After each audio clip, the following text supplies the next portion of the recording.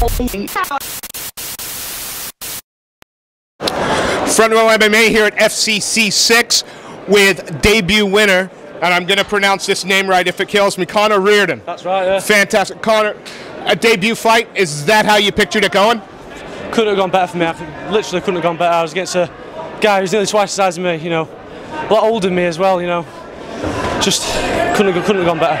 It seems like to start with, he was going to use, he looked like he had a bit more brawn, a bit more strength, and he was going to try and use that against you. With that first takedown, when he had your head, were you worried at all? Not at all, not at all. But you saw what happened. I mean, the guy they had no chance of getting that guillotine. We're drilling that. Everyone does that. You'll see a couple of times that everyone does that.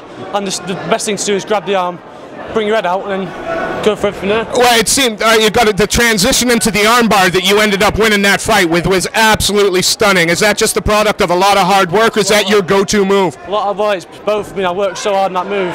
You know, unintentionally, it's become my go-to move. Especially when you get bigger guys, you know, big short arms. You know what I mean? Just I could rip him off. That's what I could have done. I could have just broke his arm if I wanted to.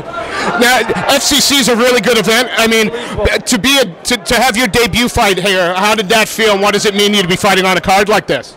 Just incredible, you know what I mean? I couldn't have asked for a better show. I couldn't have asked for a better team.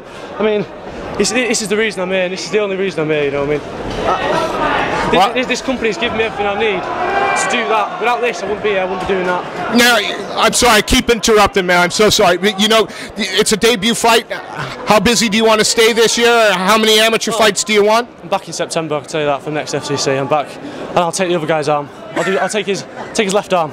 It was. Right arm. Sorry, was it left arm there? It was. I mean, again, me just saying the transition was sick doesn't do it justice. It was an absolutely stunning finish. Is there anybody you want to give a shout out to? Anybody you want to thank? Monkey Nutrition. These are the people. Go to them, and you can do what I just did.